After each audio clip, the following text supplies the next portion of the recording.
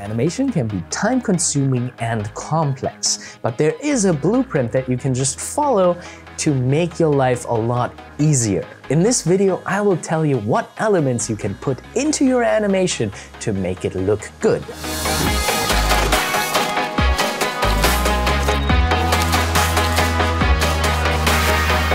I'm Ferdinand for Animator Island, bringing you tips, tricks, and tutorials to help you become a better animator.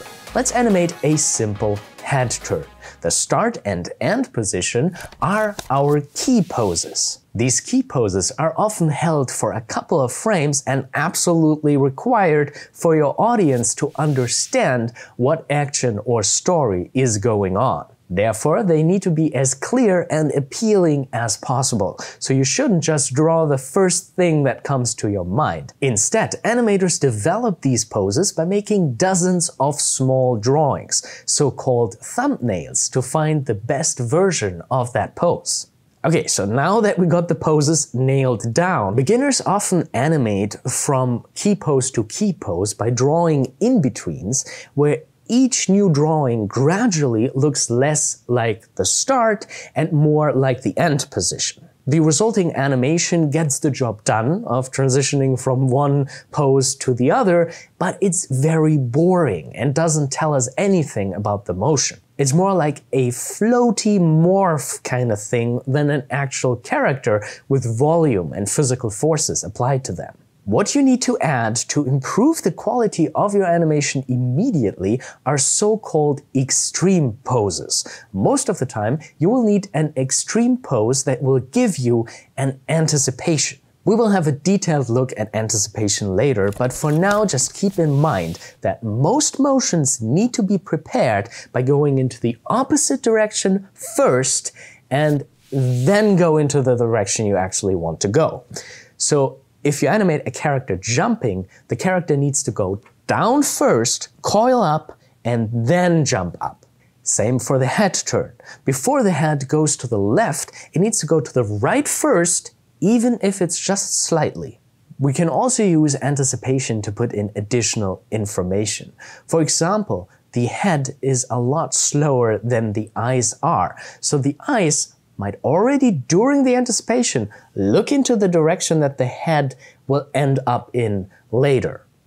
On the other end of the motion, we have something like the opposite of anticipation. Most motions need to be caught by overshooting and then returning to the position that we actually want to end up in. So if a character comes down from a jump, they need to catch that energy by bending their knees and going a little further down, and then they come up to the standing position. For the head turn, we would slightly overshoot the position at the left and then go to the key pose.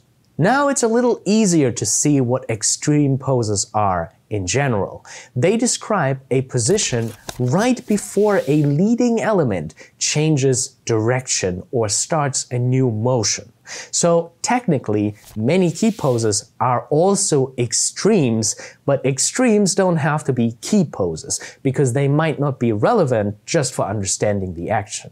Just with anticipation and overshoot added, our animation looks a lot more physically believable and interesting. But we're not done yet. To get good animation, you need to define how the motion feels during the motion, during the transition. And you can do that, one, with spacing your in-betweens, which we talked about in the previous video, and two, by adding a breakdown.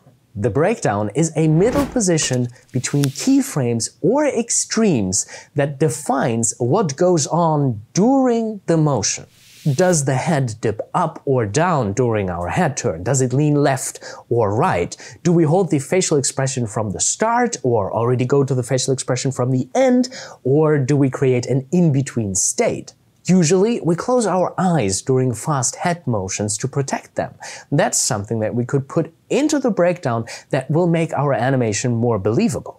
These are conscious creative decisions that you have to make for every single motion because they can make a difference. They can make your motion feel heavier or lighter. Or you could use the breakdown to reveal some extra information about our character's personality. For example, this breakdown would make our character seem a bit arrogant, and this one would make him seem curious and happy. Unlike key poses, breakdowns are not held, so your audience feels them, but they couldn't describe them because they go by too fast. Often, you might also have to add a breakdown before an anticipation or overshoot to define how exactly it gets from the key pose to the extreme. This is very important, especially for big anticipations and overshoots.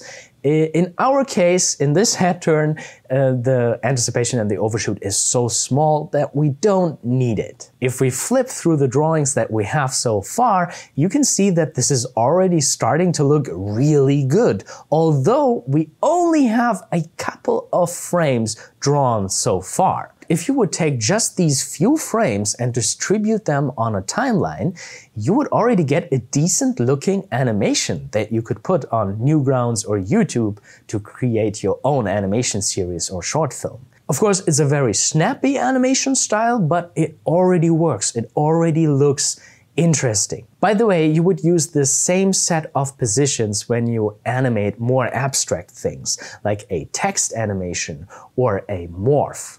Isn't that amazing how good it looks if you just have a starting key pose, an anticipation, a breakdown, an overshoot, and the ending position?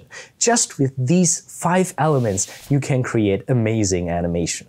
If you want to learn more, you could watch our next free lesson where we will dive deeper into animation physics and the patterns of motions that you will need again and again. However, if you want to get to a professional skill level even quicker and you want to practice everything you just learned about in a really fun way, please consider purchasing the premium lesson for this topic. There, we will have a look at different ways to morph in animation, and I will walk you through the creation of this crazy morphing animation step by step in OpenToonz. The premium lessons will help you to form the habits and the way of thinking you need to create high-quality animation quickly and efficiently. Your purchase also helps me to create more free lessons and content for everyone.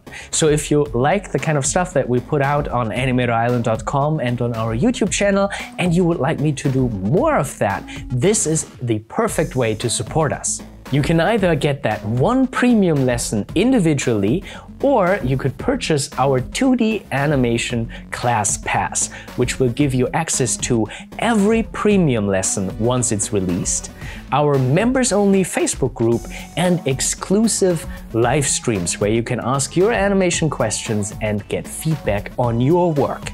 Thank you so very much for watching. I'd feel honored if you decide to learn animation through my class. And as always, keep on animating.